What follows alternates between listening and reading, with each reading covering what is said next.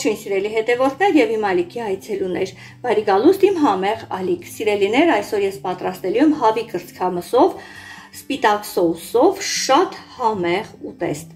Եթե հետաքրքրեց, մնացեք իմ ալիքում եւ տեսանյութը դիտեք մինչեւ վերջ։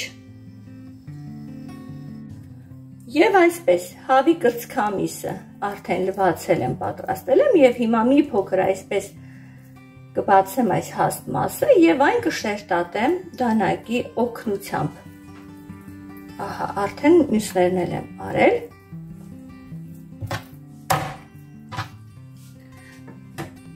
Հիմա ես այն կհամեմեմ աղով, սև աղացած պղպեղով, համեմում եմ նաեւ սխտորի փոշիով, առհատորեն եւ պրովանսի համեմունք։ Նույն գործողությունը կատարում եմ հետևի կողմի վրա։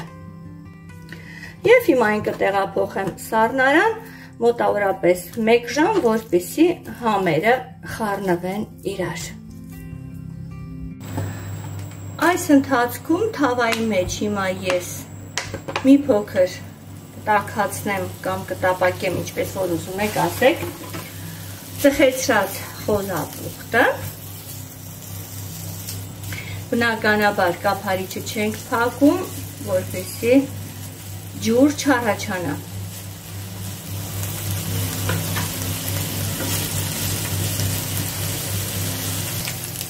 Ահա, արդեն պատրաստ է խոզապուխտը, այն ստացավ կարամելագույն երանգ, ես հիմա այն կտեղափոխեմ մեկ այլ ափսեի մեջ։ Նույն թավայի մեջ ավելացնում եմ կարագ եւ արդեն մեր համեմված հավի կրծքամիսը տապակում եմ կարագի մեջ։ Ահա, սերներ շատ համեղ բաղադրատոմս է, շատ։ Եթե փորձեք, ուրախ կլինեմ, որ մեկնաբանության բաժնում գրեք ձեր կարծիքը։ Շատ չենք եփելու, ուղղակի մի քանի րոպե, որ երկու կողմը մի թեթև տապակվի։ Ահա, 2-3 րոպե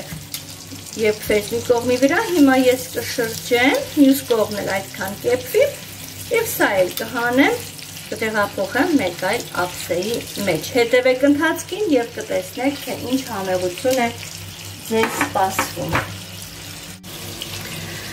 Թանձրուկի համար մեզ հարկավոր է սերուցք, օգտագործել եմ 30%-անոց սերուցք, աղ, սև աղացած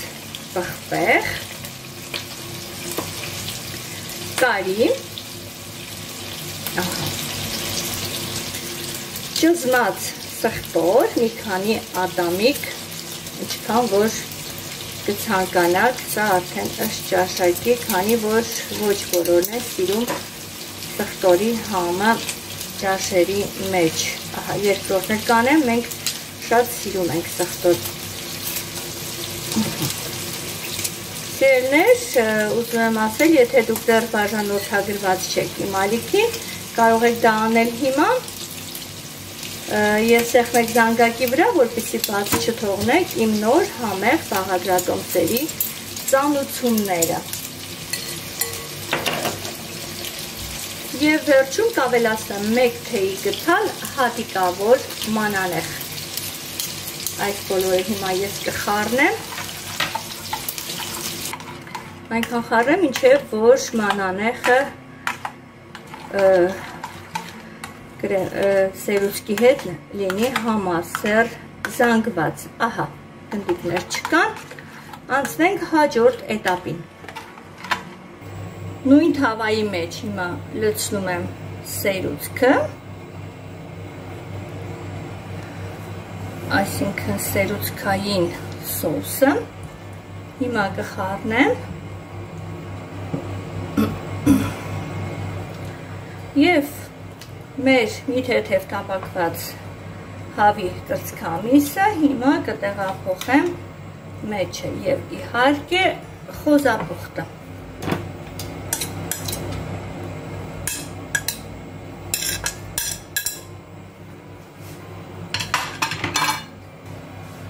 Հիմա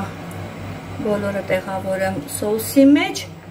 կփակեմ կափարիչը եւ կեփեմ շատ մարմանդ կրակով մոտավորապես 30 րոպե։ Շատ մարմանդ, 20-ից 30 մաքսիմում։ Ահա, հիմա արդեն եռած եւ գազի ուժգնությունը ես կթուլացնեմ։ Հետևեք ընթացքին եւ կտեսնեք, թե ինչ համեղություն է։ Սիրելիներ, կարծում եմ ճիշտ ժամանակն է արդեն, որ շրջեմ մյուս կողմի վրա եփվի